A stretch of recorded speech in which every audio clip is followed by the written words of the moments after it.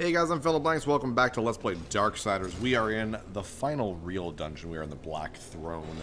And, okay, here we go. So the Black Throne is, unfortunately, my least favorite part of the game. This is going to make me sound real stupid, because it's a very, very puzzle-heavy area.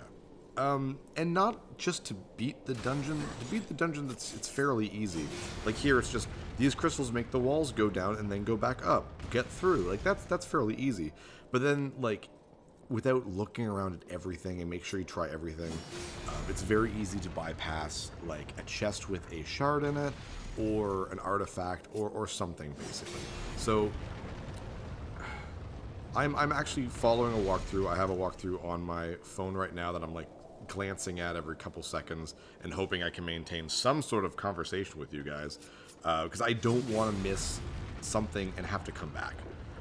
Nothing's, as far as I know, nothing's truly missable in this game, and we're going to be going back to the older dungeons and stuff because I'll have new abilities and whatnot, but in this dungeon I'm fairly certain that everything can be gotten,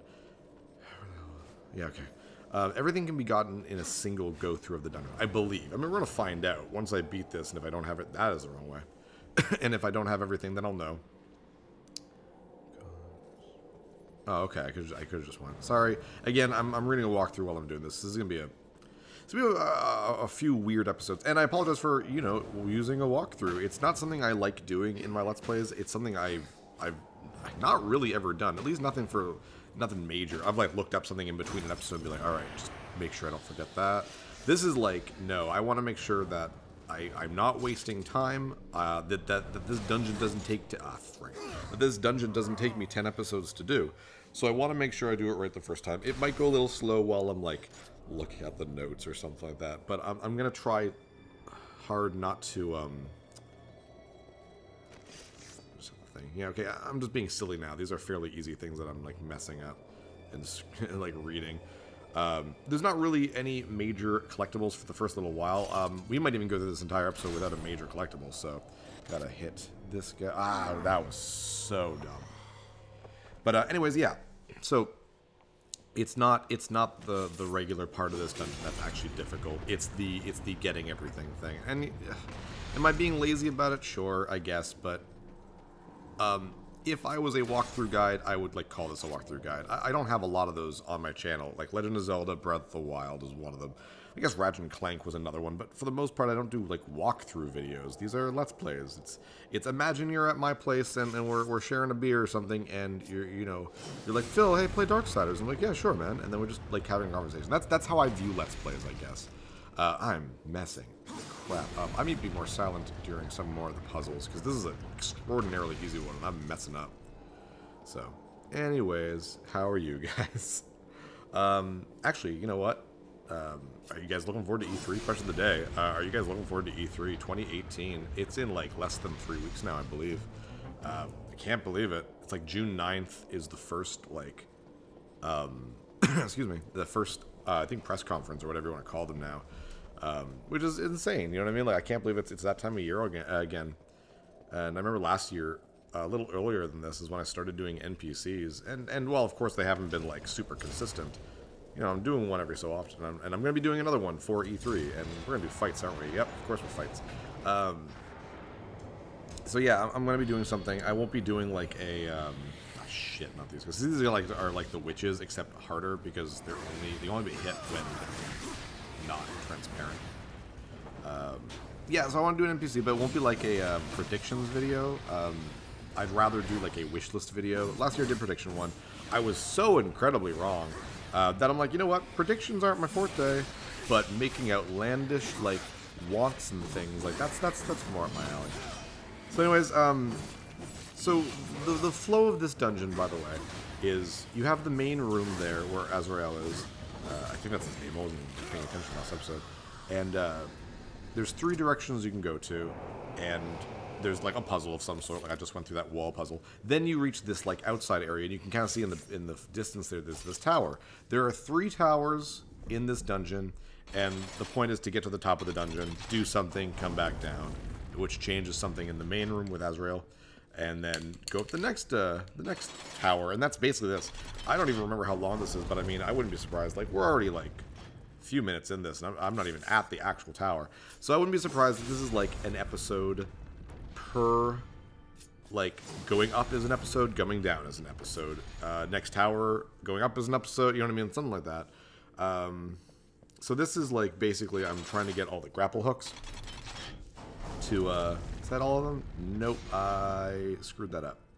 So you can see like 1, 2, and 4 already, but number 3 isn't. So I'm gonna hit the stone again, which will bring the other number. There we go. That'll bring it up. And then hitting this will bring 1 and 3 down. I don't know if you're paying attention and you see this at all. Then using my abyssal chain to kind of get through.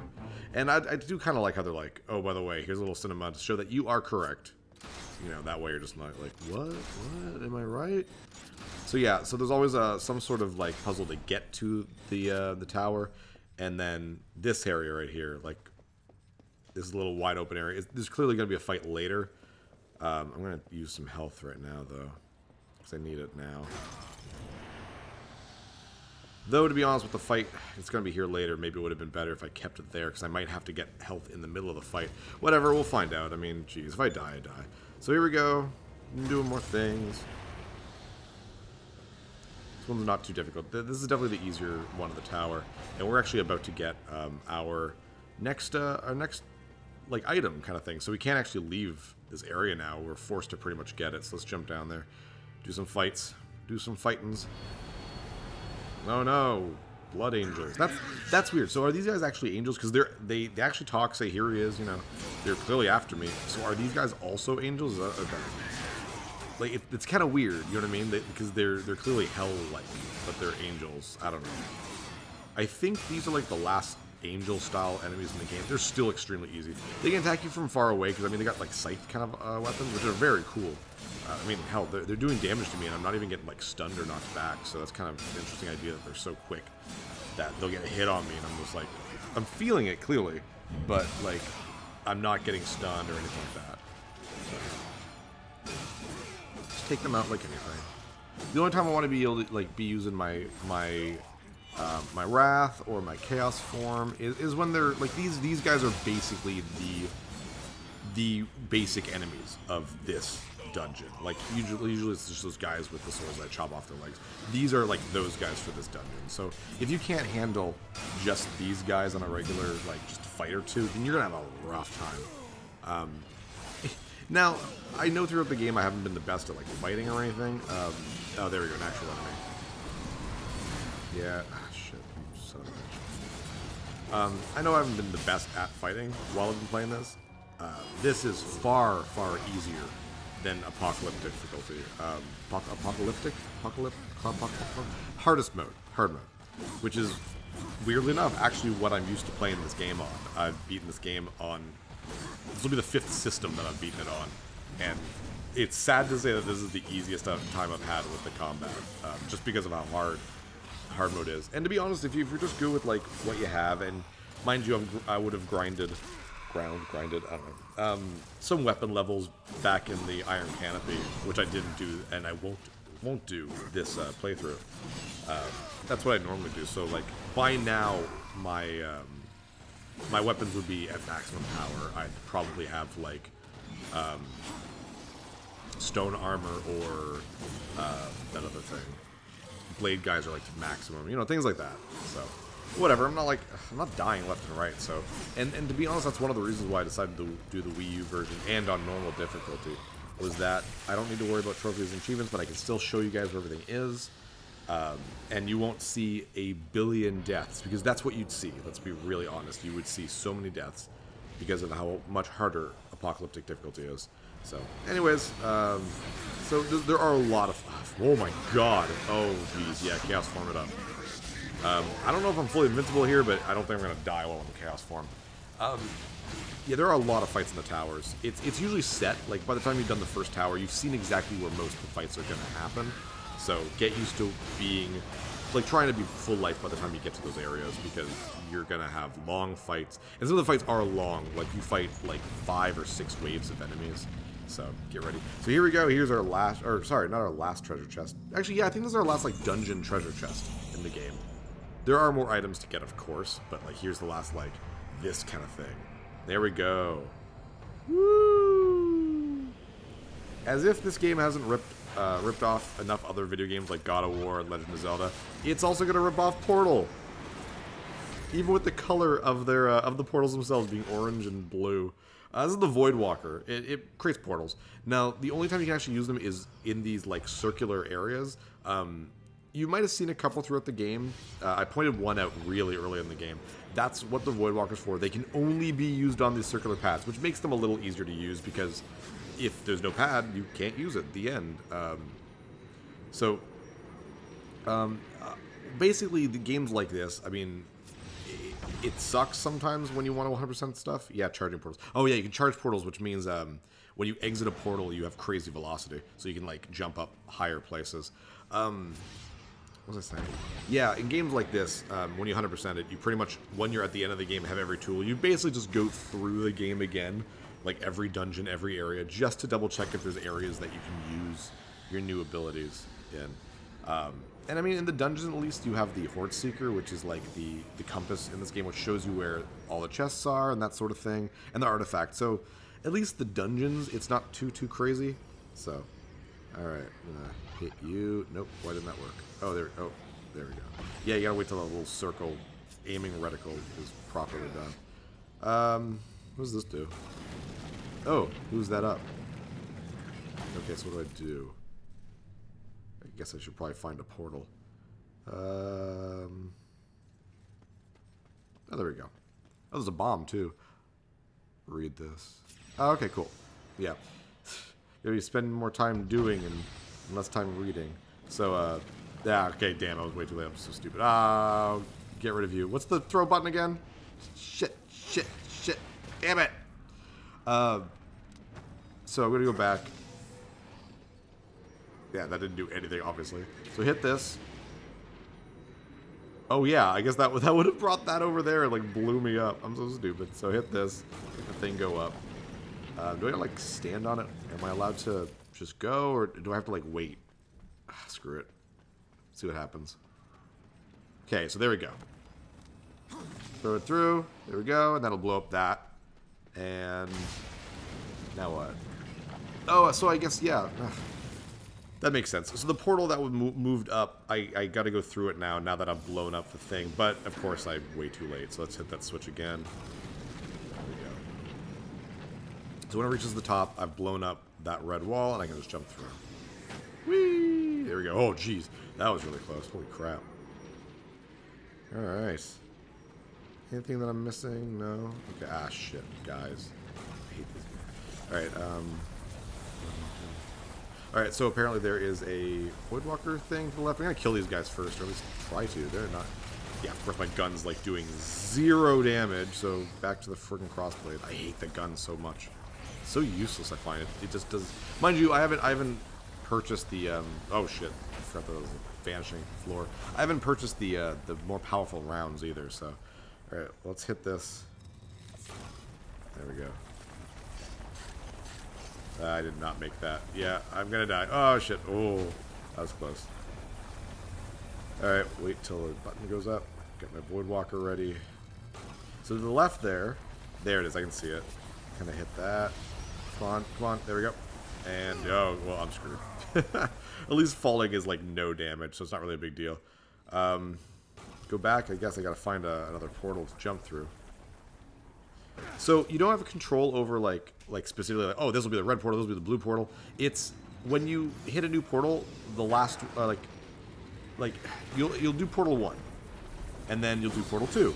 The next portal you do will erase portal 1. You know what I mean? If that makes any sense. So they're kind of sequential. Oh, what do we got here? This is the... Do I read the map? I wasn't paying attention. This is the Fear's Embrace. Location. Oh, nice. Okay, so dramatically boosts my Wrath generation, which is great because I use Wrath to do Geyser, Blade Geyser. Plus, it acts as a compass. What's cool about this too is that it acts as a compass throughout the game. I forgot that this was in there actually. So, like I was saying before, how it's like, oh, you have to kind of go through the game again in all the areas with your new abilities to make sure you can get all the items and stuff. This thing is like Oh, jeez. Whoa, that was weird. The actual land didn't appear there. It's back to here. So it acts as a compass everywhere in the game. Oh, I went the wrong way. Yeah, it acts as a compass through the entire game. So if I'm in an area that doesn't normally have a compass, well, now I basically do. So that is really, really cool. Geez, it's so weird. Are you guys seeing that? Like, the floor's not popping up properly? Is that because it's the Wii U and it's not powerful enough to handle all the majiggers that are going? I don't know. Whee! Fly up. Woo! Fly up again. Ah, jeez, just made it. Alright, so what is that? What is that orb thing? Oh, shit. Okay, well, there's things to do now. First I want to grab these. I am really low on life. Really low. Shit. I should have waited to see how much wrath I had before wasting that. Alright, whatever. No, Voidwalker. There's nothing else to do here, so... Charge you up, get you going. So with charging it up, now that I jump through that, like, you fly really high, like, woo! And that's kind of how you get through that. Alright, so we made it to the top of the first tower. We got some time. I might as well actually do this now. I don't know how long this fight will be, but at the top of every tower is this kind of mini-boss guy who is annoying as crap. His only weak spot is, like, kind of in the top. So you see this Voidwalker thing on the floor all around. You want to get portals going. And just ignore him, pretty much. He doesn't do much to you right now. And then fly up, and then activate a QuickTime event on... Ah, shit, wrong button. Activate a QuickTime event on his head. And that'll, like shunk. There we go. Get used to seeing that animation a lot. So that kind of just disables him a bit, and you can flail on him just a little bit. Shit. There we go. Okay, so this... I wasted a bunch of guys with frig. So get away from him. Shit. And do some more portals. The crappy part is when you go into your into that animation, like to this animation right here, you actually lose your portals. So the Voidwalker resets, which is super annoying. And I get it; it's to make this not super easy, but it's just annoying. Get out of here. So he's gonna start like just rotating his goddamn friggin'. The mace is coming for me. Ow, shit! That takes a lot of it. Oh my god. So he's annoying just because of that. Like he's very powerful, and because he swings this friggin' damn it, he swings it so friggin' high and fast and not high but wide. It's just super annoying. Chunk. Hopefully this is it. It shouldn't be more than 3 like combos against his like core or whatever. Come on, man. There we go. Is that it? You dead? No, of course not. Shit. Oh wow, did I actually avoid all that? Nice. See, I thought my dash didn't make me invincible. Like in God of War, like I'm pretty sure you're invincible while you're rolling out of the way. It doesn't look like you are in this. Come on, friggin'. Okay, there we go. Is that it?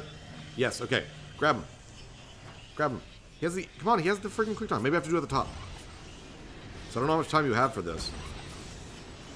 And then jump on him, and then do it again. What? Okay, what the hell? Seriously? Why is this not... Do I have to, like, position the proper way? Ah, that is stupid. Okay, so I guess you have to be in front of him or behind him or whatever. Just try one side, and if it doesn't work, try the other side. That is dumb. Alright, so, what happens after you kill him? Boom! That's a really cool animation, by the way. Get some souls. This will activate this kind of weird soul orb and make this beam happen. And what does the beam do? We will find out next time on Let's Play Darksiders. I'm PhilInTheBlanks. Take care, guys. See you guys later.